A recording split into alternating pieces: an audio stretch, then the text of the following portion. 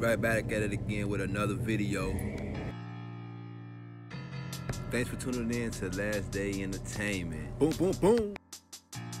With Chase Trey. Boom, boom, boom, boom. Why niggas be saying that? Shut the fuck up! Hit that like button and subscribe. Oh yeah, and I did that beat too. Oh yeah. Let's do it. Alright, enough with all that. Let's get to the video. You already know what it is. Last Day Entertainment.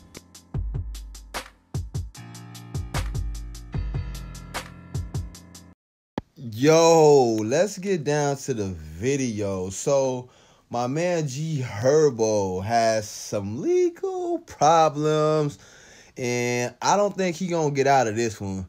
I don't know, man. So, apparently, G Herbo has some federal complaints, and him and his music promoter conspired to defraud numerous of businesses. Allegedly, over a 4-year period with stolen credit cards. Some of the charges that they racked up over the time consist of private jets for women, private yachts, exotic car rentals, luxurious hotels and vacation rentals. Like, talk about living beyond your means. Just take that into perspective and let it sink in for a minute. You did $1.5 million worth of fraud, and you are a millionaire.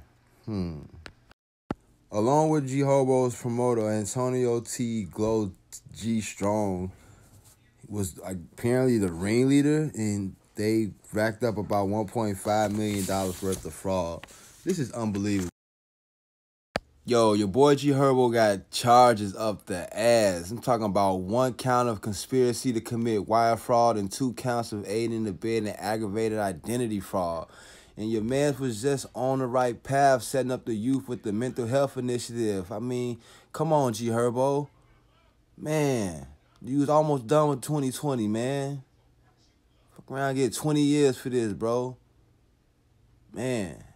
Let me know what y'all think about this, man. Is G Herbo wilding, or is he just losing his mind, man? I don't even know what to say no more, bro. Just leave some comments. Let me know what y'all think about this. This all allegedly, though. This ain't no, he ain't doing it until he guilty, but it ain't looking too good right now for your boy G Herbo. Damn, Herbert. It's Last Day Entertainment. We out.